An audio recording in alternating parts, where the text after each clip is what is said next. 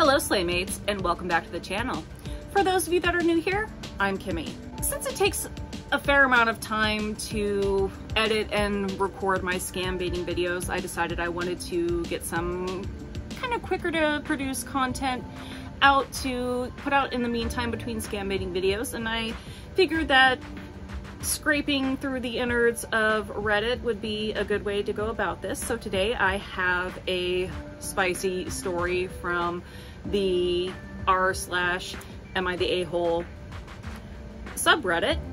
We will get to navigate the various dramatic train wrecks of people asking the internet stranger zeitgeist for advice, and we get to be Judgy McJudgersons and pass judgment on them as we do so.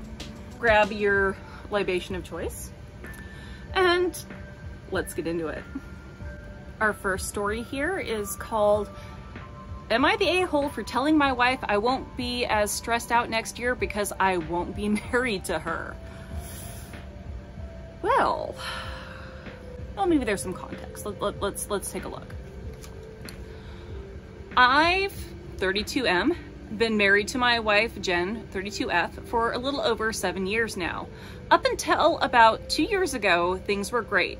However, a disastrous move, a few family emergencies, and a totaled car have left us in a terrible financial situation.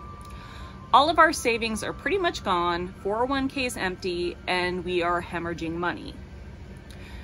Before we bought our house 2 years ago, things were amazing financially. We made the mistake of buying a nice 3-bedroom house because we had planned on having kids. Those plans, thankfully, got put on the back burner. I'm assuming by those plans they mean the kids. Got put on the back burner because adding a kid into this mess right now would kill us. It's not really a mystery why things are like this. Jen and I are both underpaid at our jobs, and we moved into a high cost of living area like morons. I guess at least he's acknowledging some of his own faults in this situation. Last December, I told Jen one of two things needed to happen. We either sell the house or start making more money. The latter would most definitely mean finding new jobs that would pay us a market rate. Jen pushed back on this because she loved the house and her current job. I told her she had to choose one and couldn't have it both ways, and after a week of arguing, she agreed we would look for new jobs. It's been almost 6 months now. Last Friday, I signed an offer for a new job. It's over a $35,000 raise for me. Jen, however, has done nothing. In January, she asked for a raise in the market rate and was very disrespectfully told by her manager that she was not worth that. She was shown the door to leave if she wasn't happy. Jen has taken this as putting in the effort and done nothing else, telling me we should wait and see what happens with my job search. Well, he already got the offer for the higher paying job, and she decided that she was going to allow herself to be disrespected and told that she's not worth it by her current company, and she was willing to sit there and take that. I don't know if it was just laziness or a lack of thinking she deserved more, but it seems like that's not going to solve the problem, of course, based on the title of this story. I'm not happy about this. When I came home Friday and told her I got the job, she got pissy because I clarified that this does not mean that she can stay at her job. We fought again, and I told her this would mean we only stop hemorrhaging money on the house. We will be able to save only a little and would still not be close to refilling our 401ks. Kids, the whole reason we got the house in the first place, would be entirely off the table. Oh, this is where things start getting a little dicey, and the effort seems to be going one way, which, as anyone who's been in a relationship like that, that is very, very frustrating. We haven't talked much since then. Yesterday, her parents visited for dinner. Despite my best efforts to keep them out of it, Jen announced my new job to her parents by saying, "Maybe I'll stop complaining about money once I start." I don't know why I said it, But I replied with, "Oh, don't worry, Jen. I won't have to worry about money a year from now because we'll be divorced by then." Oh, yeesh. Things got quiet real quick after, and I excused myself. Her parents left shortly after, and she slept on the couch to avoid talking to me. I have not talked to Jen or her parents since last night. Things are very cold between us right now, and I generally wonder if I did something last night that probably ruined my marriage. You think? You don't throw down that gauntlet without being willing to follow through. You don't say something like that lightly. I don't know if you thought it would spur her into action and maybe you would get your way with her finding another job, but you definitely don't talk like that if you don't mean to pull the trigger and end the relationship. There's no going back from that at all. Not at all. As far as my judgment on this, obviously he didn't mean to say some relationship ending nonsense. Otherwise, he wouldn't have, he wouldn't even like written this story. If he intended to end the relationship and that's how he wanted to do it, I mean, fair's fair, but since he said something that he obviously didn't mean,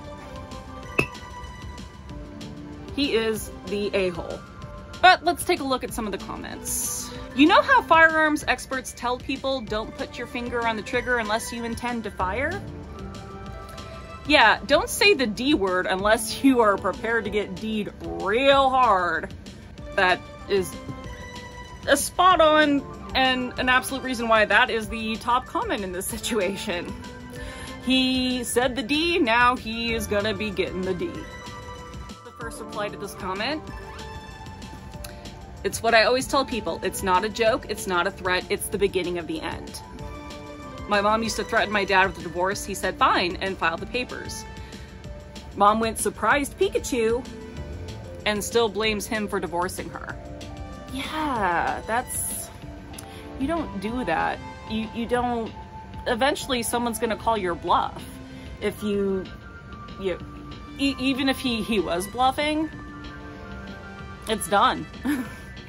It's absolutely done. There is an update to this story. Updates will come after someone's been rightly depantsed by the comment section, and it does appear that this is what this update is regarding. Yeah, I messed up. People are rightfully tearing into me for wondering if this marriage didn't end when those words came out of my mouth. I went to Jen last night to talk, and she refused to say even a word to me. She ended up locking herself in our bedroom and finally told me to go away. I'm scheduling some consultations with divorce attorneys today. Some people are asking about the car accidents and family emergencies, mostly blaming me for them. The car was neither of our faults. An uninsured driver hit my wife's fully paid off car. Insurance gave us peanuts. The family emergencies were a handful of things that were unluckily close to each other. I don't think you can really assign blame to these kind of things. People will try and say I'm covering my ass or something and still blame me, whatever. The big fuck up was the house, which I was 50% responsible for. Before I wrote this post, I probably should have admitted to myself that I spoke my feelings at dinner and got my wish. And there it is. The one bright spot to this situation is that they never ended up having the kids that they bought the house for, that ended up screwing them to begin with. And it's just one of those things. If some things, come up and you're not able to weather it together as a team, then you just need to go your separate ways. All right, Slaymates, that's all I have for you today. If you like this Reddit content and you have some other subreddits that you think I should cover, just go ahead and comment that down below. Otherwise, if you liked what you see here today, gently stroke the like and subscribe button and stimulate that algorithm. And until it's time to come slay with me, go slay with yourselves. Bye!